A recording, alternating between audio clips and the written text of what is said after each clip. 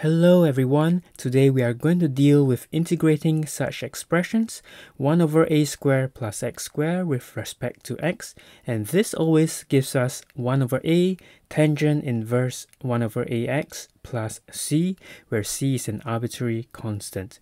Now let's take a quick look at this example over here.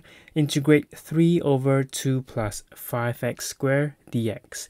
Now when do we exactly employ this technique? It is when you see that at the denominator there is a plus sign, and also there is an x squared over here. And also in the numerator, the value is a constant number, such as this number 3 over here. Now the very first thing that we can do is to factorize the numerator such that it gives us a value of 1. So we're going to take out the value 3. Let's put it out outside over here. And we are also going to factorize 5 from the denominator so that the coefficient of x squared becomes a 1. Now doing so, we will have 3 over 5 integrate 1 over 2 over 5 plus x squared dx. Now step number 2, we are going to express this term in a square format, something like you see in the expression over here. So this will give us square root 2 over square root 5 squared plus x squared. Now you see that the expression is becoming more and more like this template over here. We are then ready to integrate this expression, which will give us a tangent inverse. Now in step number 3, let's reciprocate this term right now because we see that there is 1 over a over here and here. So doing so, we will have square root 5 over 2 multiplied by 3 over 5. Straight away write the tangent inverse over here, as well as square root 5 over square root 2x plus c, which is the arbitrary constant.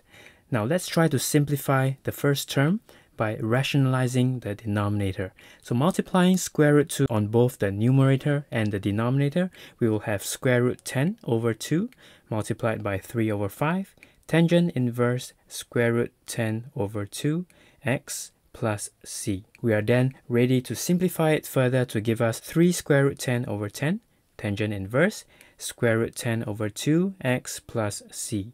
So this is the integral of the expression. Now before we move on to the next example, do remember to hit the subscribe button to see more valuable contents such as this. Now let's try this example over here to solidify our understanding. You realize that in the numerator there is a constant term which is 2, and in the denominator the two terms are connected by a plus sign, and there's also an x squared over here. Again, the very first step to do is to remove the 2 from the numerator, giving us 2 over here, and also to take out the value of 4 from the term 4x squared.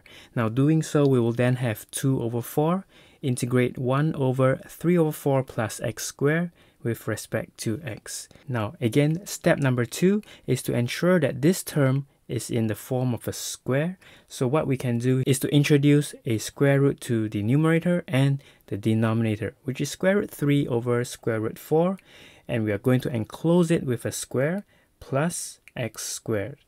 Now we are then ready to change it into this format. Let's do a reciprocal of square root 3 over square root 4. So this will give us square root 4 over square root 3 multiplied by 2 over 4.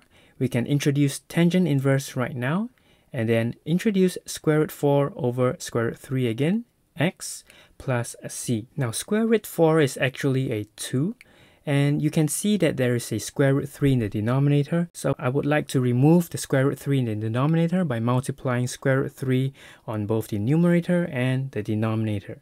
Now doing so, we will then have 2 square root 3 over 3, because square root 3 multiplied by square root 3 is a 3. Multiply it to half, tangent inverse.